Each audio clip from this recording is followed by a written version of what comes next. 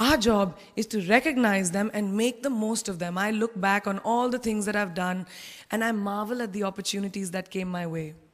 Miss India, Miss World, when I was in Bareilly in army school, my first film offer, my first music single, the first film I actually produced.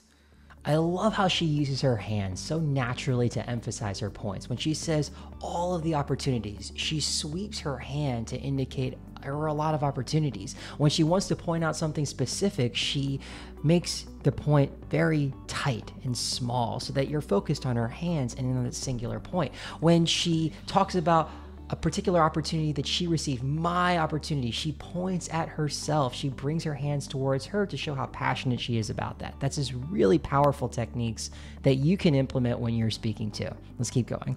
There was never a plan, ever. More like the universe sort of guiding me towards these opportunities. All I had to do was recognize them and make sure I worked so hard that I squeezed every drop out of these opportunities. You can see it. I worked so hard. She's putting her fist out like this to show that she's determined.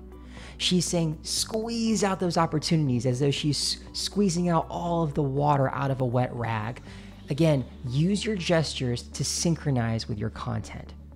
This, ladies and gentlemen, is called drive. It's called ambition. So no matter where you are in life, rule number 3 is you have never arrived enough to explore new opportunities. So powerful how she says drive, ambition. You know, you want to be careful with pointing your finger at somebody else, but when you're emphasizing a critical point, and you have a lot of passion behind it, it doesn't hurt to use this.